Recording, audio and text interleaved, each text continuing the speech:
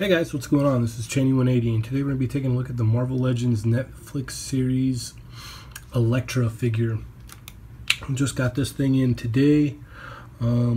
It's okay, I guess. I don't usually review movie figures or TV show figures in this instance, but just thought I might as well for this one. As you can see, pretty much from this down is pretty much the same as Mary Jane. I think the shoes might be different, possibly. We'll get into a little bit of a comparison later there. But let's go ahead and get into accessories here. So she comes with two sides. This mast head here, which as you can see, they've continued to do the digital face scan on it. And we've got decent paint apps within the hair, decent sculpt there. Looks like we've got a new top torso piece. And for some reason we've got these like really bulky forearms. I don't know what's up with that. We got just like very, very bulky forearms. It's almost Popeye-ish if you ask me. But you also get a unmasked head here. I think they may have gone a little bit crazy on the gloss, and paint apps could have probably been better. Looks like she's kind of suffering from that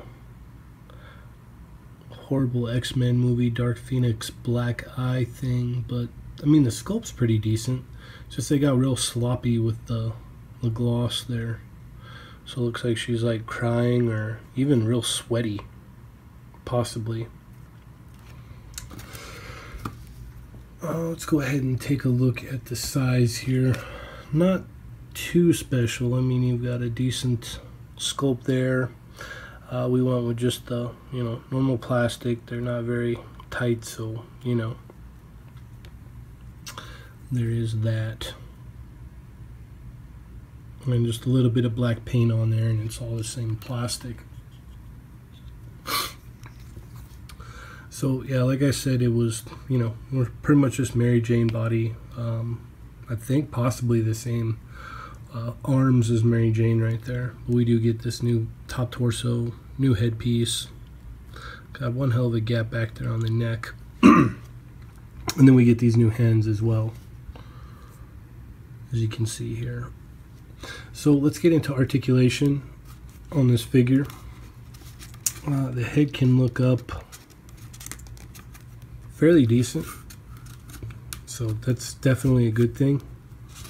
And you can have her hunching over, and I mean she can look up, but you're gonna want to be careful because this ponytail piece already came off on mine, so I went ahead and glued that back on. But yeah, it already came off.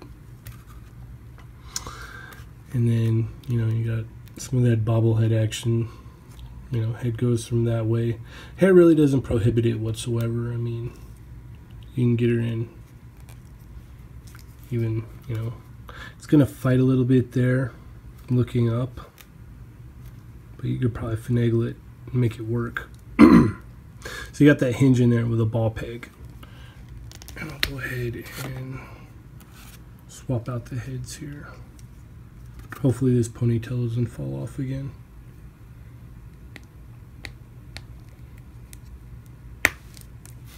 So there's what she looks like without the mask on her face. So we've got our standard shoulder hinge here. It goes up about that far. Swivels all the way around. We've got a elbow swivel in there with a hinge. And these just beefy forearms. You've got a hinge in the wrist with a swivel in here. So you can kind of get that hand to do whatever you like. For the most part, the little cuff for the glove doesn't prohibit movement. And then same with this one. Although it looks like we've lost a little paint there on the hand.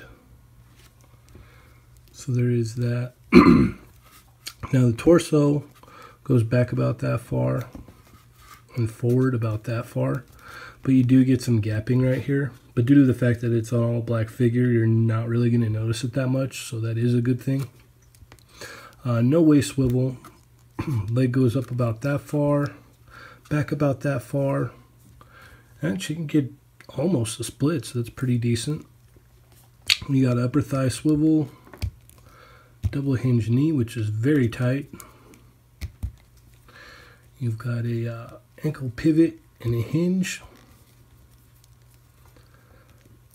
And let's see how she stands up next to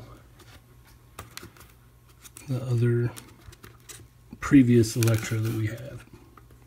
So this is an old crappy Hasbro one.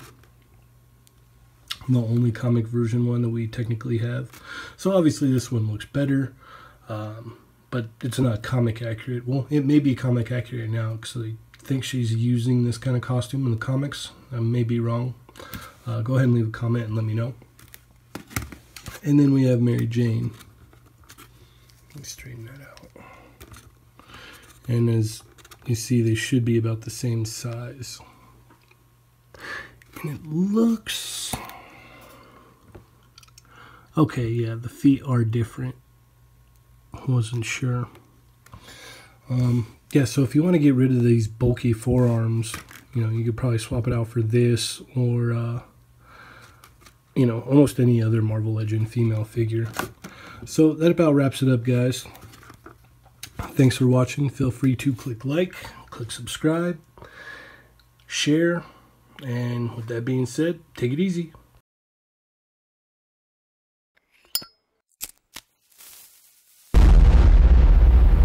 That's crispy.